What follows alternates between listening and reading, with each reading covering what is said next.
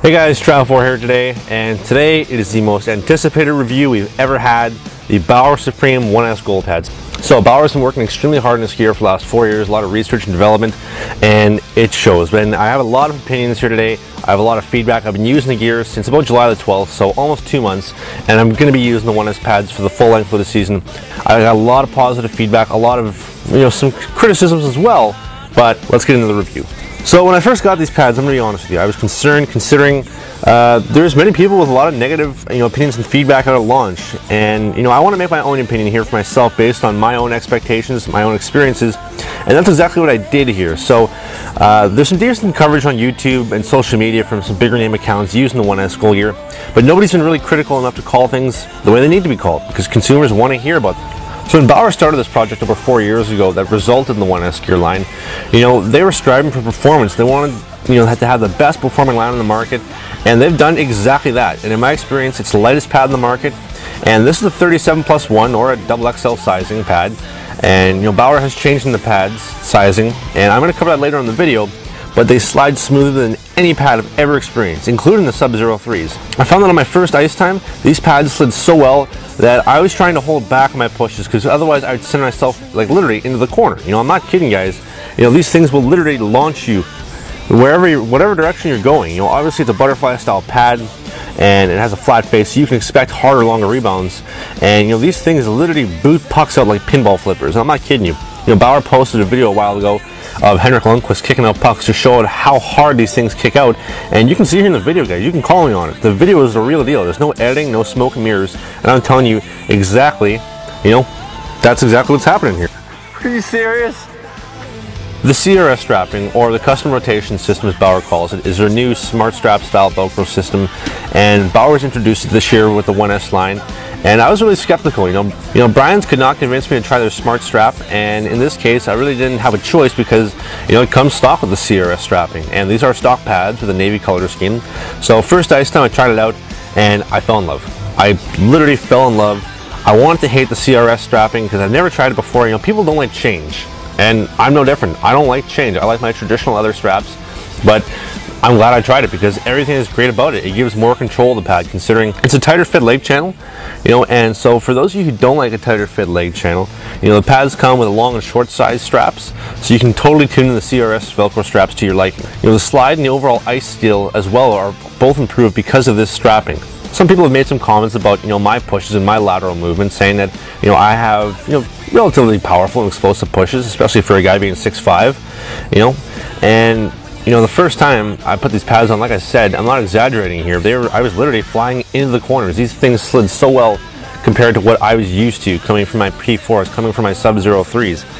And really, they're easy to play in, easy to get used to, and probably the best performing pad in the market without a question as of right now. Just about anywhere you mention the 1S pads, like I said, there's going to be durability issues, and people are talking about the denting foams in the face. I had some issues with my Sub-Zero 3s denting, and it's similar here, but totally different, because with my Sub-Zero 3s, I had puck marks where the denting was happening. Here, not so much the case, where the denting is in parallel lines, and it splits up about halfway through the pad, which is a sign of the lacing on the inside pulling on the pad. As you can see here in the video, it's a little narrow towards the shin, and as you get closer to thigh rise, it gets a little bit wider. Now, I think it looks bad and seriously needs to be addressed, because if I wasn't informed as I was, or didn't have 24/7 access to speak to my Bauer rep, that I've been going through, and if I was an average consumer, I'd be freaking out. But luckily that wasn't the case, and if you have had that issue, it's not a real issue, because granted, it doesn't look great, but aside from that, there are really no durability issues whatsoever. The binding on the leg channel was frayed. It frayed quite a bit because the calf Velcro strap of the CRS. Apparently the nylons aren't meant to deal with the type of pulley and stress from the Velcro tabs, but I think that if you put 4 years developing the pads, you can address some stronger nylons. Because having the top cap strap looser was perfect for me, but I did have to slightly tighten it after that so that it wouldn't tear apart the binding completely. So the new CRS toe laces, on the other hand, are really great, extremely flexible. They take loads of stress off my hips, knees, and ankles. And like I said, it's 6'5", 205 pounds. I'll take as much stress off my joints as I can possibly get. The laces, they do get dirty pretty quickly, as you can see here. So custom options, they're big. I love custom options. I'm a huge custom guy, and I gotta talk about the custom options here. But the problem is, there are almost none to talk about. You know, you can get leather straps instead of the CRS. You have 3 or 4 color zones at most, and Bauer has advertised endless custom graphics that they could do because of the digital printing, but haven't taken full advantage of it. Instead of stitching, they're saving a lot of money on labor cost to build a custom graphic, and I don't know why they wouldn't offer that right out of the gate. I mean, that's a huge selling point considering how well the pad performs. And you know, we've all seen the pictures of the 1S pads with the modified NXG graphic, sock graphic, the national flag graphic, but none of these are available to order. You know, I love a sock graphic, and I think that maybe colored gusset, colored leg channel nylons and a sock graphic would be fantastic. I think it would look great. But why order new gear if you only have 1 or 2 color options just to put pad on it? Now, I'm not saying this is the be-all end-all, because you shouldn't be buying gear because it looks great or because it looks bad. You're buying gear so that it performs for you. But I really do think it would be a lot more value added to it if there were more custom options, if there were more options, more color zones, even a custom graphic option. If you like to drop the knee elastic strap to the calf, you can do that so in seconds here. And as you can even see here in the video, it literally takes seconds. You can take it out, put it back in, real easy. It's all velcroed in. Because I've been used to putting it down below the knee, and I felt the pad was over rotating a bit for my personal taste, so I just put the knee velcro strap back up top and everything was good to go. Now, value. The 1S stuff has a lot of value, best performing pad in the market, lots of custom potential, but that's yet to be even 5% of its true potential here as far as custom options. Bauer changed the sizing from a traditional, let's say a 37+1, which is what I'm really wearing here, to a double XL, to an XL sizing this year. And they said that they want the sizing to be the same. They want the sizing to be the same on your pads, as a chest pad, as a pants. But unfortunately, not everybody's going to be the exact same sizing because people wear different gear. I wear an XL chest pad and pants, but I'm wearing a double XL pant or pads just because of how big my body is. That's just how it is.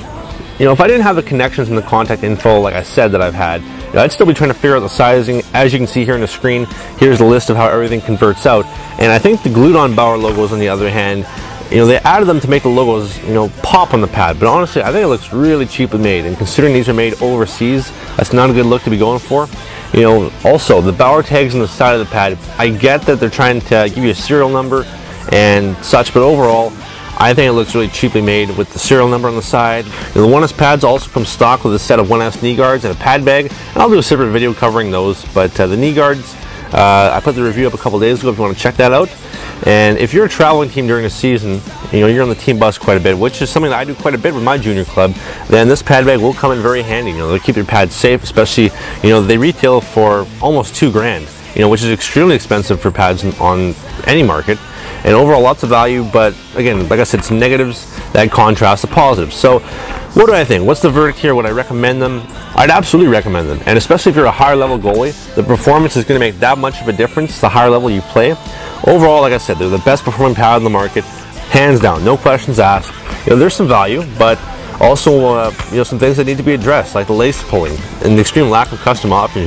But now that I've had almost 2 months to use them, I can honestly say that if your team pays for your gear like mine does, or even part of it, or if you got some cash laying around, some extra scratch, then that won't be an issue dishing out the money for this set of pro pads. Overall, I think I've really fallen in love with these pads, and I'd be happy to back them and put my name on the product. As long as Bauer is taking my feedback into serious consideration to make the product better, and at this point, this absolutely would seem to be the case. I've had great contact and great communication with my Bauer rep so far, and so with all this in mind, I'm giving the Supreme 1S leg pads a 9 out of 10. It's a fantastic product. It needs a little bit of fine tuning for the next generation, but right now, I'm happy to back this product and I'm happy to support it. So guys, that's today's video review of the Bauer Supreme 1S goal pads. If you liked the video, leave a thumbs up, give us a like for some more support, and leave a comment down below. Let me know, what do you think? Have you tried the 1S pads? Have you not? Do you want to try them? Whatever it is, leave a comment down below. I want to thank you guys all a lot for watching, and I'll see you again in the next video.